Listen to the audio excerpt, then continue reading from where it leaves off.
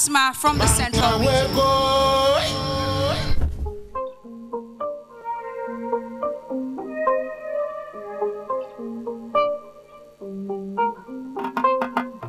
My heartfelt indebtedness goes to God Almighty for bringing us this far. The people of Central Region, especially Mr. Ahin Wubi of Abraham, Honorable Ophelia Kwansa Hayford, Honorable Eko Penin Ochre, Dr. Nana Kumkwapa the First of Dentra, Torres Sport Jokwa, Miss Milan, the resident and management of Ogwaho UCC, and to everybody out there supporting me, Mr. Medahumasia on Sada.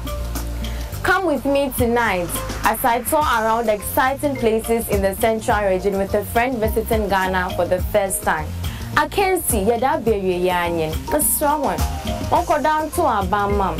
Nayam Buama a Fraba Benin Babesi Abana when your Kwanwan goes to Kuno. Onsia and San Juma, no swinging by opinion, Papa.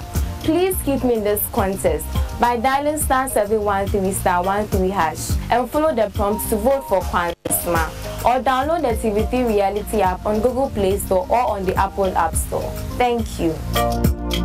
Kwansema is clothed by Millie K Garments, with hair by Best and More Limited. Ladies well groomed by African American Beauty Academy, inspiring beauty beyond borders. Accessories by Magdal Couture. Good evening, ladies and gentlemen. I hope you are all doing great. Thank God. Well, last week I had an interesting tour to South Africa, and today I want to share with you some tourist sites from my region. I had the opportunity to talk to my friend Johnson, who has promised me to visit Ghana for the very first time, and I urged him to visit the Central Region when he comes.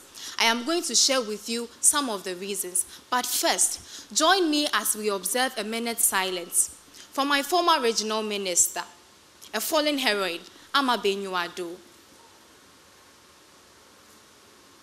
May your soul rest in peace.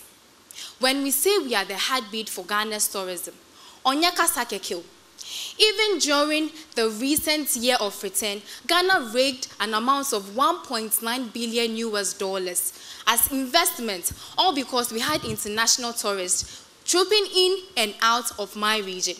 Now let me take you through the itinerary of how I am going to host Johnson when he comes to Ghana, especially my region. Once I pick him from the airport, I am going to take him home, where he's going to be offered a seat after initial pleasantries, which is very traditional in my region. He is then going to be offered water, and then our delicious and sumptuous Etsuna Infante Papebi, Edibana, Didi, thank you, which is our staple food. This is to show that he's welcome, and this is how my people show their hospitality. For an immersive experience, we are going to start our tour by lodging at Fort Good Hope at Senya Breku, which was built by the Dutch in 1667, but has now been renovated into a beautiful guest house. Early in the morning, we are going to start our venture as we visit the Kakum National Park, where he's going to have a feel of nature and take a hike on the canopy walkway. A few minutes drive away from the Kakum National Park is the International Stingless Bee Center. Ehu adowa, ombo, nane woyedo, prime mantum na benyebi. These types of bees are so rare and they produce the best type of honey. And I know that Johnson likes honey. We will then visit the Asen Manso ancestral slave river, also called Adonkosu, to relive how our ancestors had their last bath on the African soil before they were taken to the diaspora as slaves. And then visit the gravesite of the two ancestral slaves, Samuel Carson and Mother of Jamaica, who is also known as Mother Crystal, whose remains were symbolically returned back through the door of no return, reversing it to the door of return. I am taking Johnson to this site because I want him to connect to the souls of our ancestors, since he's of African descent. And then our spectacular festival. But because of time, I won't talk about it. But I will make sure I take him to the Orange Friday Street Carnival, which is part of the Fetu Afashe, celebrated by the people of Cape Coast. Wakanda forever.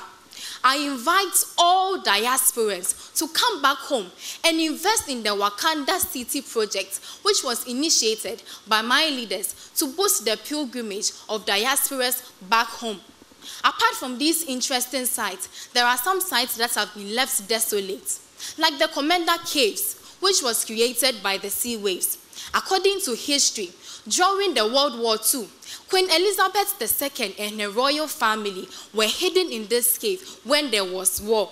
This is very marvelous. We can all attest to the fact that the Central Region's tourism contributes greatly to Ghana's economy, so we should do well to promote it. Apart from that... And that's all time. Sorry, young lady, that's all time will allow. Please, a round of applause for Kwansema, all the way from the Central Region. Fritz, are you ready with your comments for Kwansema? Yeah, Kwansema, I liked the creative way in which you introduced the subject. But you omitted something that was very, very important. You're talking about the guys who returned to Ghana and all that, and you didn't mention Elmina Castle and Cape Coast Castle. You started with Good Hope, and you didn't finish. You didn't talk about Anamabo and all those places because you went out of kilter a bit.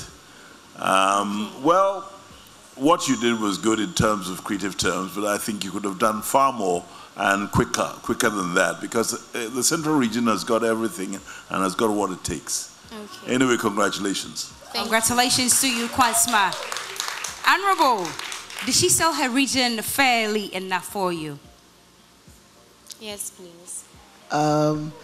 This stage is very critical. You will be going on to, hopefully, the next stage if we assess you very well. You missed out very, very important, significantly, what makes Central Region the beacon of tourism is the two giants, Cape Coast Castle and Elmina Castle. So next time, make sure those are your first points you bring up.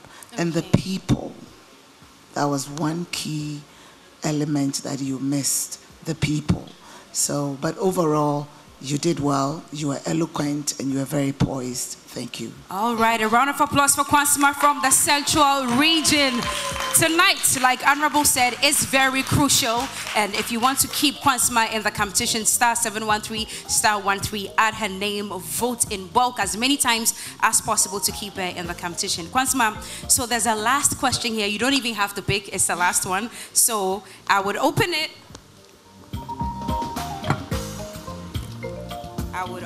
And go straight to the point. Can I take the question? Yes. Okay.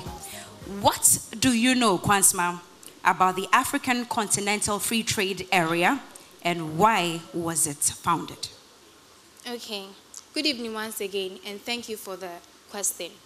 On the 18th Common or Normal Fellowship of World Leaders, African leaders, and the governments of the African Union, AU, on the African Union, AU, in Addis Ababa on January 2012, it was agreed that there was going to be a continental free trade area, which was to be indicative by 2017. This was going to happen between 54 African countries with more than 1 billion people combined.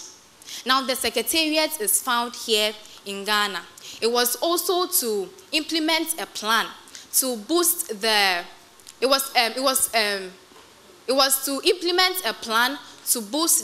intra-African trade. Now, the reasons why it was created was one, to expand the intra-African trade by harmonization and coordination of liberalization of trade, and also to get a single continental market for goods and services, and also for the free movement of investors and business persons. Thank you. Kwansema from the Central Region. Judges, you have any follow-up question for Kwansema? No follow-up question. Okay. Kwansema, thank you very much. Please, a round of applause for Kwansema this evening.